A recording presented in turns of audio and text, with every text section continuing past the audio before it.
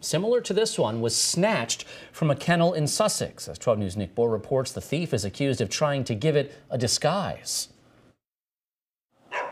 A valuable puppy vanished last fall from a remote kennel in Sussex. The Alaskan Malamute like this one was worth $4,000 when it disappeared. 18-year-old Brooklyn Jacoby is now charged with theft, accused of taking the dog during the night and, according to the complaint, dyeing its hair, quote, so the dog was not recognizable on Facebook when posting pictures. Deputies tracked down the dog weeks later and returned it to its owner.